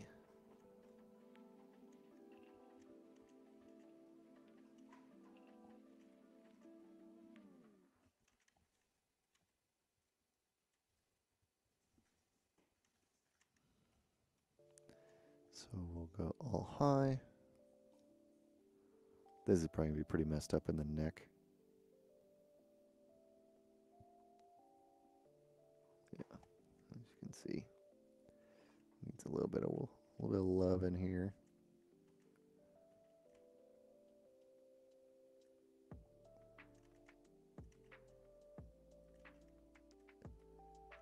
All right, we'll get all these screenshots out in just a second as soon as I save this.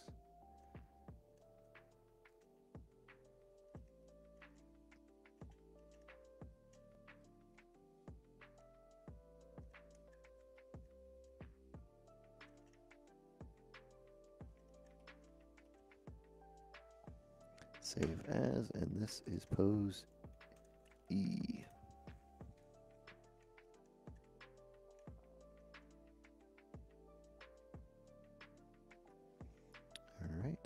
that's all high.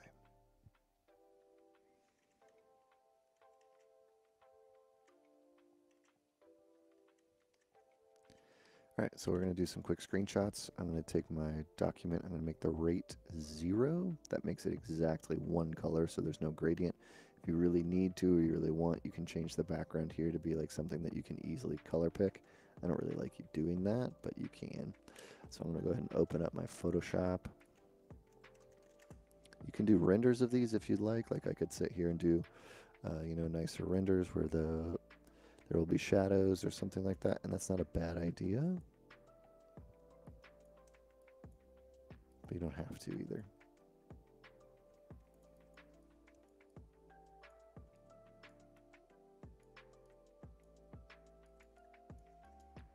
All right, let's get these all in here. Load. So we have E. We have A. I need to load D, which is basically the standing version of this. This.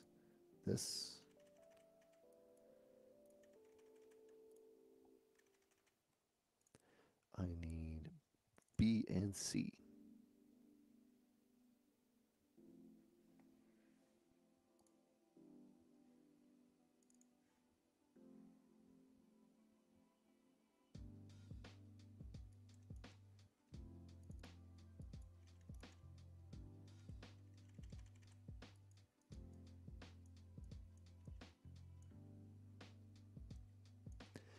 Esteban, you have a question about submitting for Gnomon's foundation course.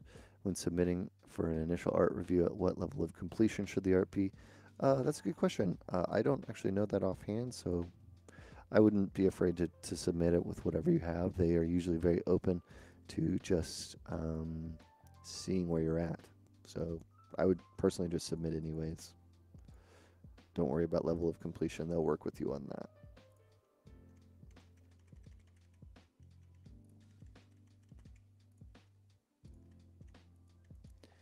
They all should be in the same coloring now. I guess the moons are not.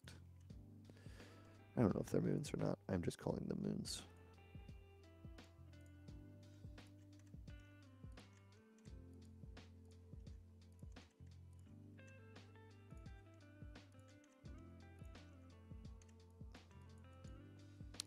All right.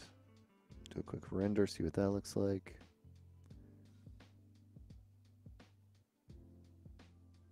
Definitely changes the way these spheres look because I'm using surface noise on them. Look what it changes them into. We're just going to do screenshots.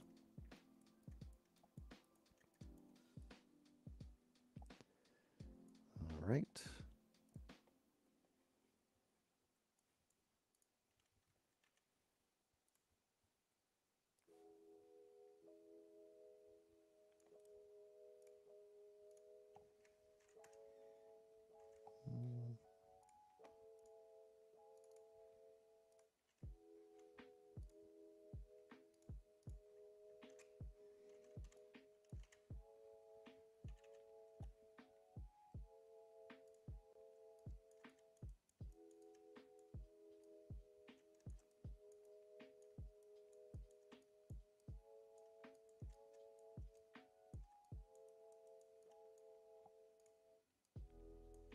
This one actually looks better from an up angle as well.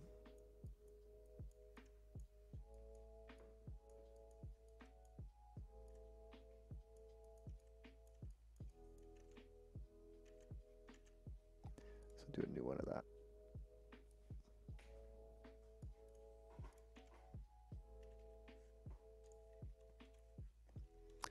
Hello there, welcome.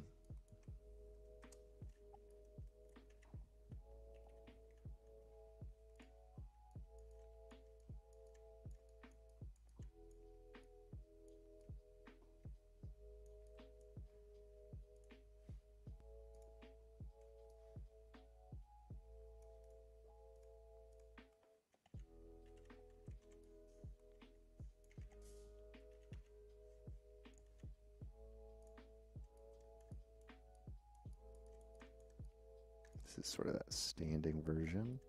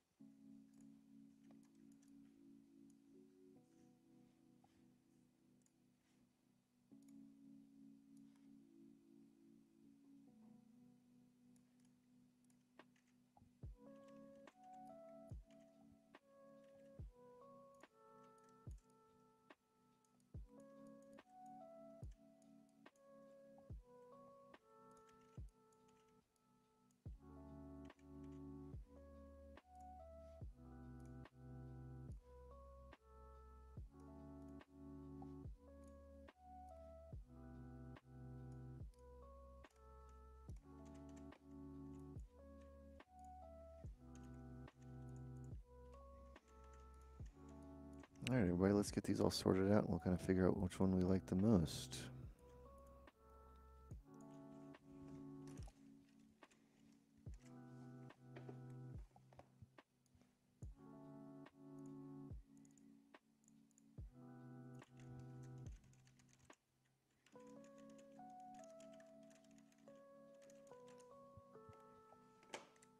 Just saving the file, getting us all set up.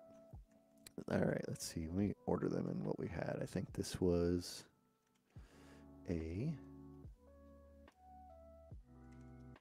I think this was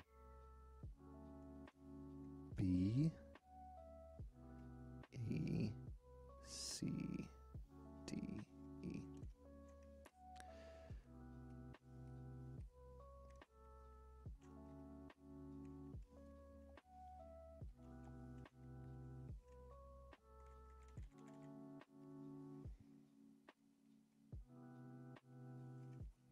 So we have our A, B, C,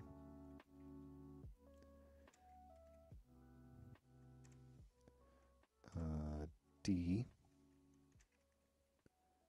and E.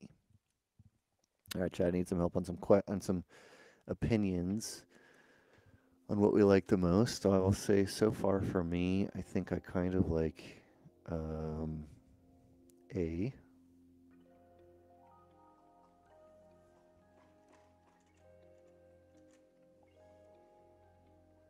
This one I like.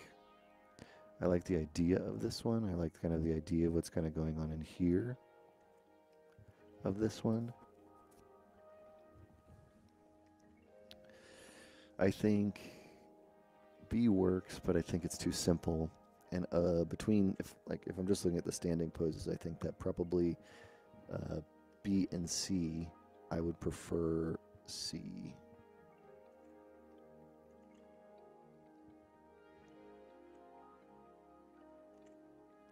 This one is just kind of like the big walking giant. And I like it, but I'm not sure it's really the character that I want to go with.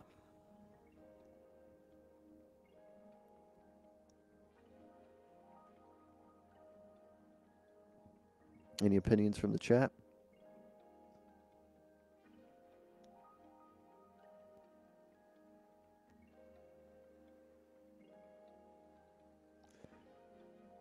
I'm not sure I like D the more that I think about it. You like D? Yeah, the legs are simple right now.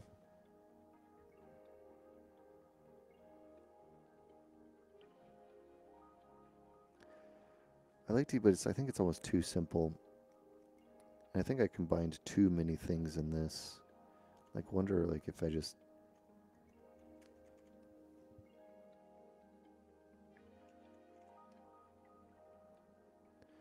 even turned the head down on this one.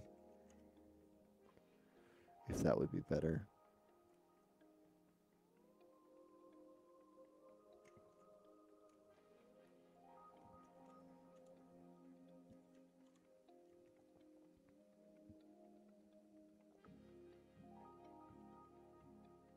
You like A the most, Esteban?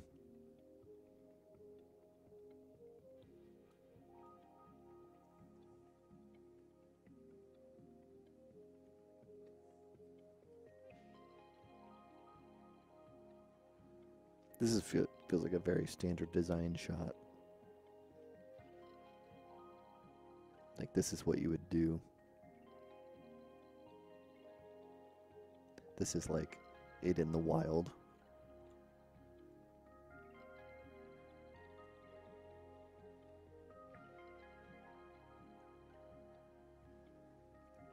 All right, I think A's up there, so let's give a little star.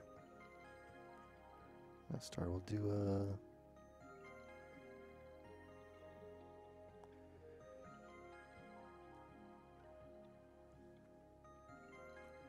little circle.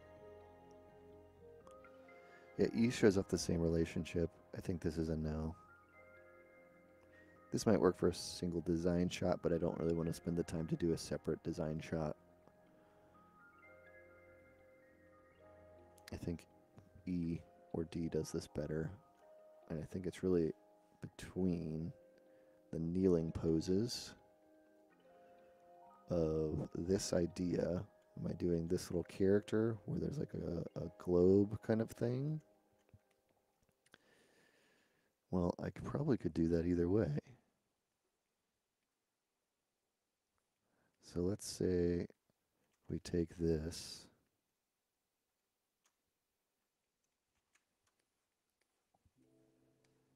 We pop it in here.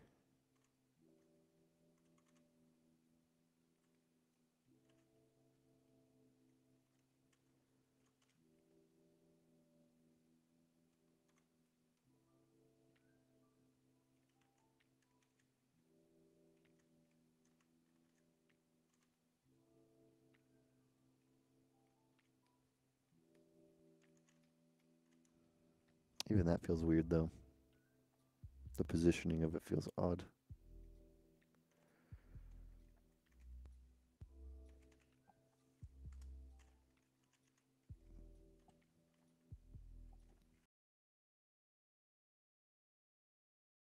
Oh, had a quick glitch. There we go. That means the stream's almost over. For some reason the stream is like 5 minutes away from being over. It seems to decide that it is time to glitch.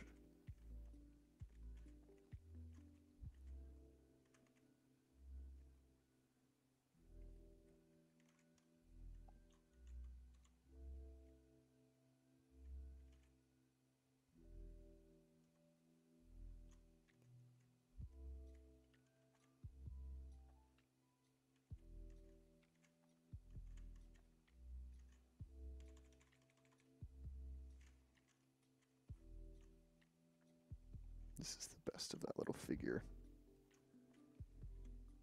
Stickman. This was that. There's a game that looked like this. Sword and Sorcery. Something like that.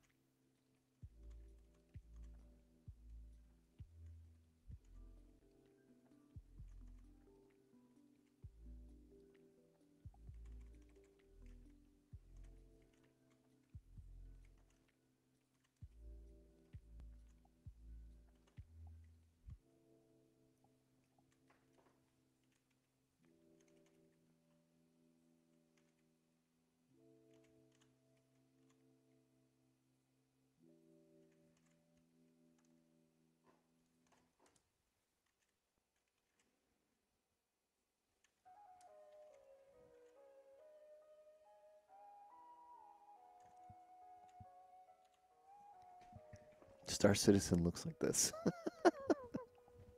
Does it? That's interesting. I guess I okay.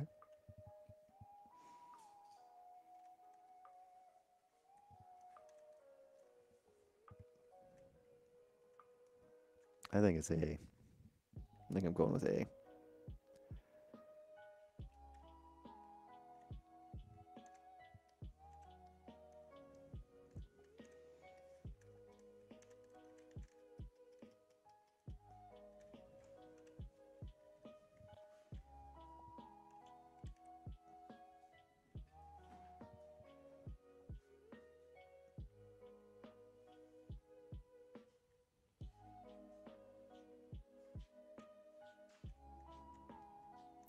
I'll figure out something with the lighting in this, but I think that this is just generally like the kind of composition that I'm thinking with the pose. I think it's just much more clear. I think the pose is more relatable. I think that A has a better overall vibe. I like the idea of this, of this one. And I think it would be cool in a different context. Like, I think if I was doing, a single shot or a series of shots that was more like this, then I think that could be cool.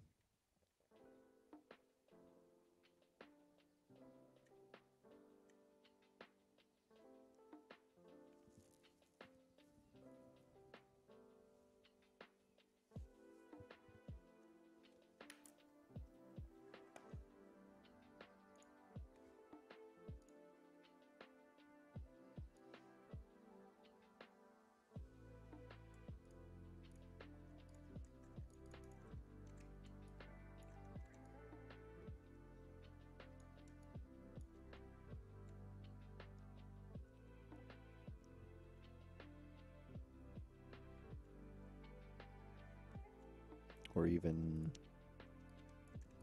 this is A, this is E. Even E could have that, but it's not quite the same.